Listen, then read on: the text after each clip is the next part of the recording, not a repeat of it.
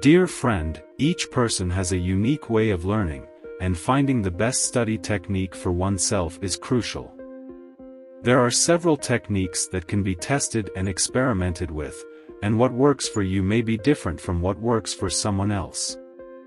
It's important to keep in mind that the learning process is personal and intransferable, and requires dedication and patience.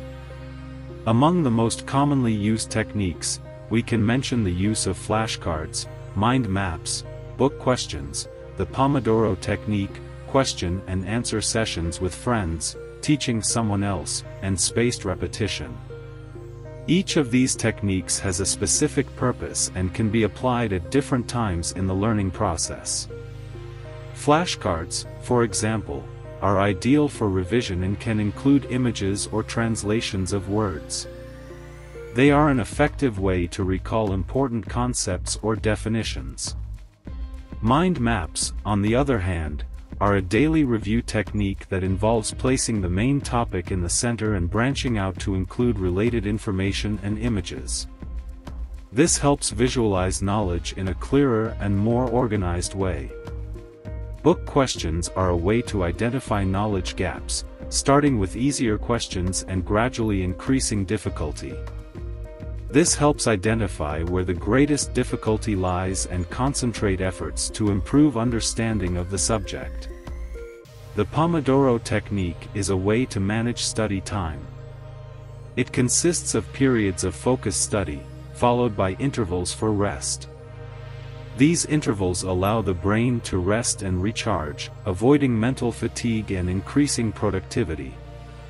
Question and answer sessions with friends are a way to collaborate and learn together. This technique can help identify points that still need improvement and clarify any doubts that may have arisen during the study process. Teaching someone else is a powerful learning technique.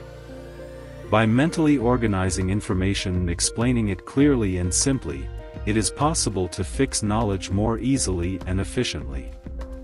Finally, spaced repetition is a technique that involves scheduling material reviews at increasing intervals to improve retention and avoid the forgetting curve. It is a way to reinforce learning and ensure that knowledge is retained in the long term.